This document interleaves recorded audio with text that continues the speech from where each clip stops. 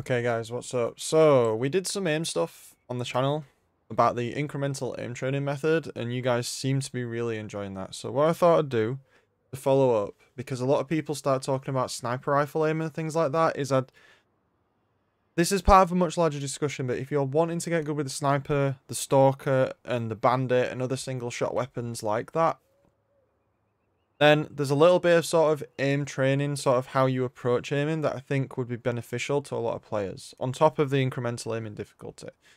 So, when you aim the sniper, one of the things that you need to be aware of is that because you're zoomed in, you can cover quite a large area very quickly. And so what you don't want to be doing is like zooming in over here and then going over to a player like that. I mean, you can learn flick shots if you want to be able to get them, and that comes a bit later, but at the start, when you're starting out with sniping, you don't want to be doing that. You definitely want to be in the firing range to learn flat surfaces, because all the stuff like crosshair placement and things will come later. So don't try and go into a matchmaking game and no-scope everyone when you've not been practicing with the sniper rifle, because you're going to make it really hard for yourself. You want to start on endless in the bot range, and you want to play on both scoping lenses as well, because the way they behave and the amount of distance they give you and the memory that you need to generate to be able to use them will change. So if we just shoot this bot here, this is a terrible one. See how we've got this bot that's aiming across the back here. Now, what some people will try to do is they'll try to scope in and shoot him straight away. And once you get the memory, you can do that. However, one of the things that you should be careful of, you should always try to scope in front of the target and let it walk in. Like that. Okay, so you always want to be letting the target walk into the crosshair when you're learning. Then you can start to get more and more comfortable as time goes on. When you've got stationary targets like this, one of the things you can practice is sort of walking and scoping in and seeing if you can correct to the head. You don't have to shoot, you just want to practice correction. And I know the target stood still, but that's not the point. The point is that you're learning how to correct from various angles. And you can even try it with flick shots as well. If you want to learn how to flick, you could purposely start not on the target. I know for a fact my weaker flicking side is the left side when I'm trying to use the sniper rifle. I'm much more comfortable from the right hand side, just because of the way that I've practiced. And this would expand to controller as well. Remember, in training, it's not about how many shots you hit, it's the fact that you're training weaknesses, and so you are going to miss anyway. So when you're training, you need to be focusing on things you're not good at to cover weaknesses, and then once you get to like high diamond and onyx, then you can start capitalizing on your strengths to make your own unique playstyle. So as we said, we can practice flicks, we can practice quick scopes, you can literally just get used to what it's like to scope onto someone. You can sort of get used to it, and again, like I said, there will be times where you're going to miss.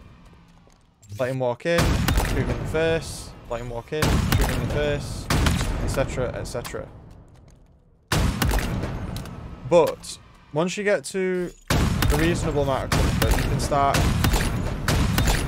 speeding it up and speeding it up and speeding it up. Now, the one issue I do have with the shooting range is that the bots will momentarily sit still, and this can sometimes cause them to be a bit easy to hit. But that's not the point. And you can see one of the things I'm also doing is I'm not just aiming purely with the mouse. Yeah, so I'm not just aiming purely with the mouse. And if this was on controller, I wouldn't solely just be aiming with the right stick either. I'd be aiming with both. Yeah, so this applies to mouse and controller. As you can see here, I've switched input to controller now. It doesn't matter which one that you're using, the principle stays the same. So what we want to start doing is we want to start leading. And see, I miss still. Because we want to start leading the shots, and we also want to get used to being able to quickscope and lead at the same time. And these things come with time, and they come with practice. And once you get familiar with the idea of doing it in the free range, then I recommend you step it up to the 3-star difficulty, and then that allows you to then try and do it under pressure. And then, as we said, with the incremental one, you then move it into the shooting range. Sorry, the academy, and then against other players. I highly recommend playing team snipers when it's available. You can see here that the bots actually stand still for a period of time. which causes them to be quite easy to hit, but it does train flick aiming quite well. Because I'm doing a video, I'm not necessarily going for a high score here. But, I mean, I can upload that if people want. But this is all about practicing under pressure. You can see this stand still. They will crouch every so often, and you can kind of get used to it. They get to the point where they become quite predictable, which is why this method will only take you so far.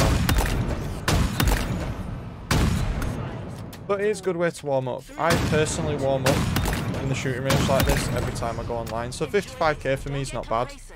Especially that I was talking at the same time. But we'd move into that. We'd practice that. I do that nearly every single day, by the way. That is something that I do nearly every single day. And then once we've got comfortable, we can start working this in. So you definitely want to try and work this in on maps where the sniper rifle is there. And you definitely want to try and work this in where the enemy is shooting back.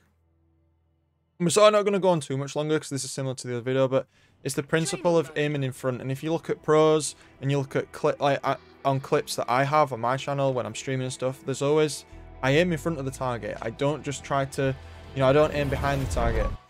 And a lot of the stuff as well that you need to try to learn is crosshair placement. So if you just give ourselves the S7 sniper here, doesn't really matter what the other weapon is. We'll put the bots onto, we don't want them to shoot back right now.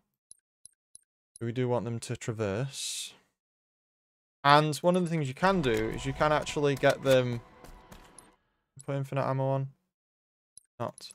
You can actually get them to just sort of move around. And it's even better if you have your bots on your team as well. And you start to learn where head height is. So like around here would be head height when they come around that corner, depending on their depth. And you can also start, you see where their head's moving, you can start to learn where people might stand. And it's a case of just practicing as you go. As I said, not having them shooting back is always the best. And it's a really good warm-up method. And again, you can apply this to other weapons as well. But it's really important with the sniper especially because you only get one chance to hit them. You need to be making sure that you're practicing. Doing a very good job of this. You need to make sure that you're practicing in ways where targets are moving because it's very rare you're going to be able to shoot someone in matchmaking who's just stood still. And it's important that you also put it on an appropriate difficulty for yourself. Because, like with Spartan here, you can see they're strafing quite a lot. And realistically, if you're going against high-level players, they are going to strafe quite a lot. I've seen in other content creators' videos as well, like Shyways, he likes to say one of the good ones to do is to practice the no-scope shot as well. And so again, I highly recommend using training modes. Practice things like that. But again, on keyboard and mouse, this is obviously easier. It takes a much longer amount of time to get good at this. Again, this corner, for example, as I'm going around, I want to make sure I'm aiming at the correct height, which may be sort of here. And then as I'm going around sandbags, I want to make sure I'm aiming sort of here, depending if they're stood on the back or the front.